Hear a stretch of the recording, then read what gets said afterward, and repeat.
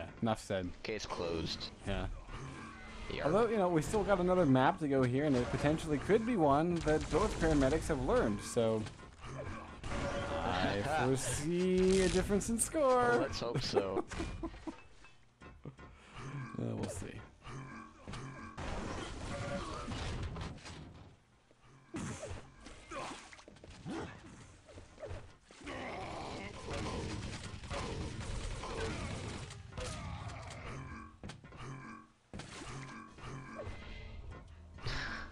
Yeah, okay, well, finally we're in the last minute and a half here.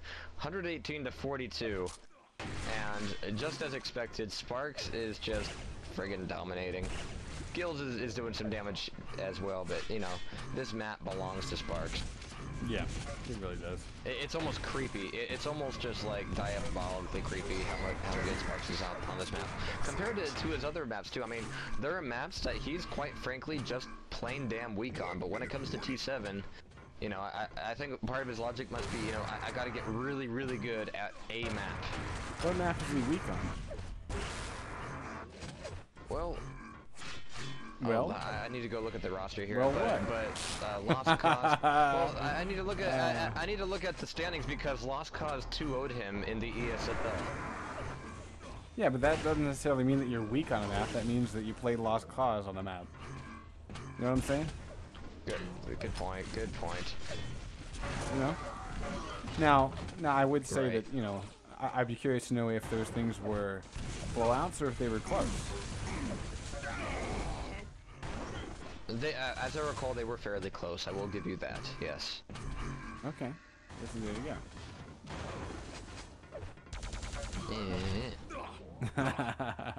I'm just saying. I mean, you know, credit where it's due. Sparks is an accomplished player. All right, this 20-minute rape fest is over, and we're gonna be seeing map 3. DM6 going to paramedics, T7 going, of course, to Area 51. So the big question is, what's map 3?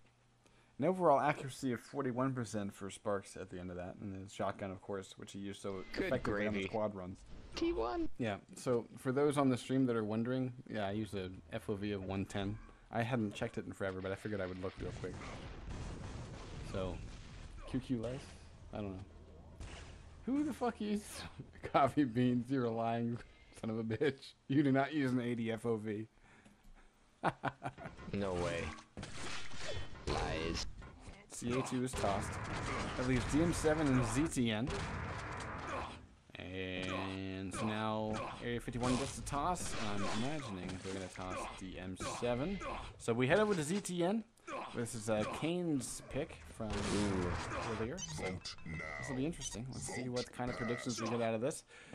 I think Area 51 will lay the smackdown, quite frankly.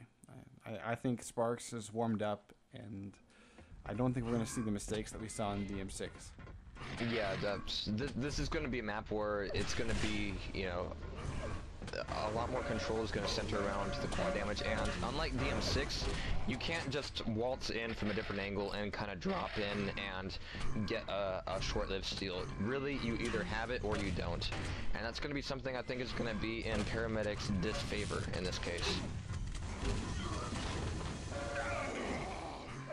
We have F3s from Sparks and Mesta, Gills and Wonko. We're looking for it, but this is map 3, and I think everybody's rooting for Area 51 at this point, but really I think this is going to be much closer, much less of a blowout than we saw on T7. So again, if we can see a closer game, a more tight game, I'd definitely be getting my jolly.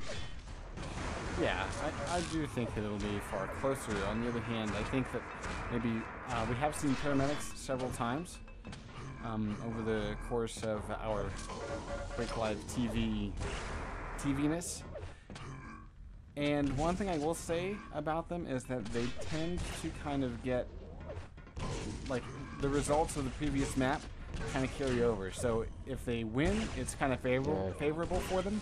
If they lose, it kind of sticks in their head and affects their gameplay. So I'm wondering. So are you saying if it went T7 then DM6, things would have been different?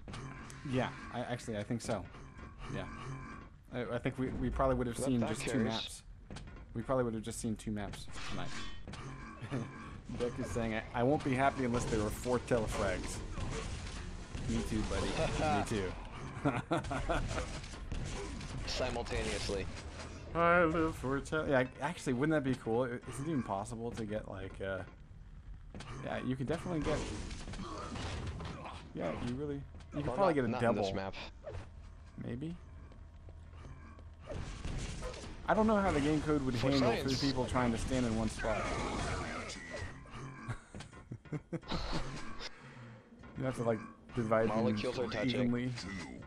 It would probably telefrag 2 and push one of them over just to be nice. You're done. Gills oh jeez. Gills grabs yellow armor, goes in with an MG against both players. Yeah. From paramedic for that mega health. Totally gets shut down. Mesta gets a red armor, and 1 frag up on them right now. Mesta having that red armor is definitely gonna help. This 50 is gonna put him back up there, and the lone grenade is gonna make that frag happen. So Mesta's gonna be sitting up here wanting to assert dominance over the quad room. He wants an LG He's got first nades, though. and he knows how to use them. Nades, not AIDS. Dude, ZZ Top motherfucker. Just the 1 nade. Legs. Never mind. Get with the classic rock, man. Mesta could have... Oh, he's walking into 3 rockets. What the hell? Oh, he's like, that needs spice. Let me try another one. Oh, jeez. A little too salty. The fadeaway rocket, but then falls to his death. This has been like... It was such a wasted quad. No, and actually, I got quad. Well, but you know, that is something that I would say I would expect out of like a newer player, because I will say that a lot of players, and I certainly do this, a lot of. All right. What the hell is going there we on go. in this match? Wait, they did it again. Holy These shit! Now guys are Sparks just has killed Benny Hilling himself. all over the place. How many suicides have there been? Okay, Wonko's got a score 0 with 3 frags. Sparks has 3 frags, 1 point. Wow. There have been like craters and mutual rocket frags all over the place. Yeah, but as I was trying to say before the circus opened, a lot of players, they kind of get into like a very sort of typical dodging pattern. So whenever you face somebody, you tend to do the same thing. Like you press the same movements on your keyboard.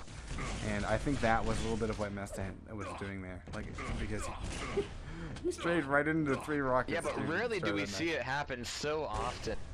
Yeah. Oh, jeez. Wonka is winning this handily. Great job. Yeah. Okay, well, after all of that farce, Paramedics is still 1 frag behind here. Wonko getting both red and mega, so is he going to be able to do any damage with it? As, okay, this is good. He's setting up here in the quad room. Don't frag your teammate. Please don't. Okay, the Sparks goes down, and he's going to be making the jump here just in time for quad.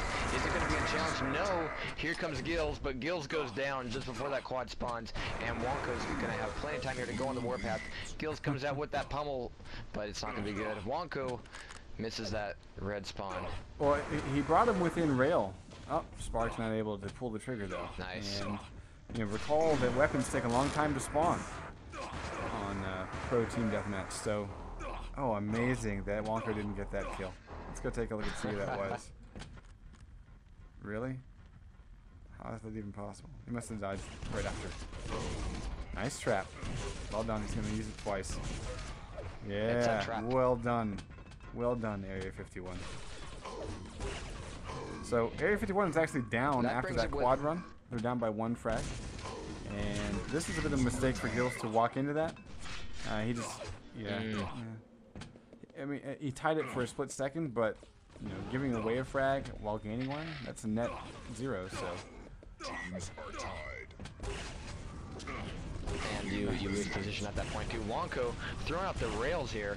Missing the few on Sparks, but he's just going to go in for the kill. He wants that to happen, but now he's going to have to RJ up for this red armor. It's a good grab, and now he's going to intercept Sparks in the face. Nice rail. Nice peek. That's a double, and he should go in for the kill. This is a bloody-ass match. Well, no. So, this thing is still really close. We got 30 seconds to the next quad, but what I really don't see is any sort of control on this map. And we've actually seen this no, a little no, bit. no. This match has been way too chaotic.